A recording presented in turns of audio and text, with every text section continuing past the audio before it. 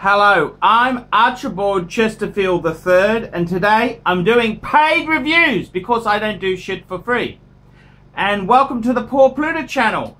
And whilst I've got your attention, let me draw you to the fact I'm running two channels, the ArchieLuxury channel and the Poor Pluta channel. The Poor Pluta channel is my more serious channel, whereas ArchieLuxury is buffoonery, mongering, and luxury goods content. What a fucking crazy mix. Okay, this is an email that came in for Steve. Steve, this is for a review of the 2015 Rolex Oyster Perpetual 39mm. Let me know your thoughts, big boy. Well, Steve, that's a really good question. What do I think of the 39mm Oyster Perpetual? I gotta say, I love it. I really do love an Oyster Perpetual. I mean, this basically, what we're talking about is an automatic Rolex. It's an automatic Rolex. And it's, yeah, the cupboard's a bit bare. I'm going to bangers, fuckers. It's an automatic Rolex with no date. The Oyster Perpetual. And I gotta say,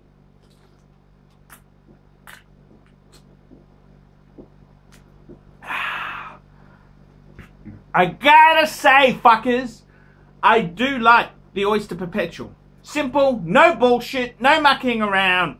It's really cool stuff. 39mm is a great size. The only problem is, as he said, 2015, it's too new. It's for newbies. So what worries me is that these watches at the new extreme are so close to the retail replacement price that I think you'd want to get bang per buck. And I'd like to say Rolex Explorer 2. That is get a 10-year-old one of these. That is bang per buck. Bang per buck. So I prefer my bang per buck. I don't mind. I gotta say, the 39mm Oyster Perpetual is perfect. Yes, I love it. However, tugging at my heartstrings is the Rolex Explorer 1. 39mm. That is a stunner. Absolute stunner, fuckers. Absolute stunner.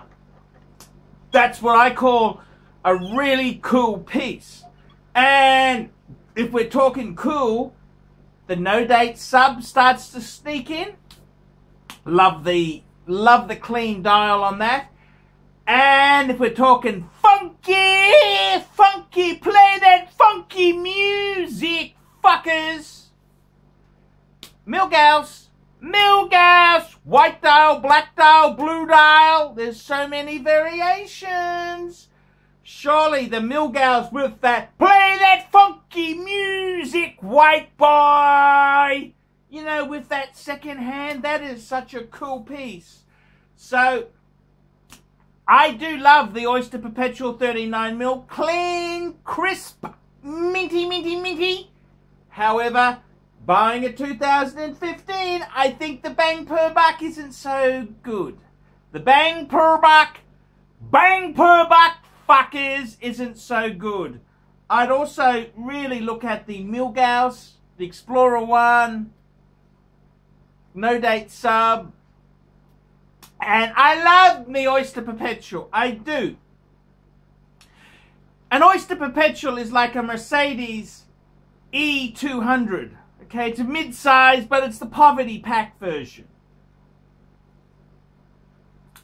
Instead of getting that, wouldn't we like a nice G-Class Benz? Or a CLS? What do you think, fuckaroonies? What do you nasty fuckers think? 39mm, it's too new. You're paying a premium. I don't like it. I like me discounts, fuckers.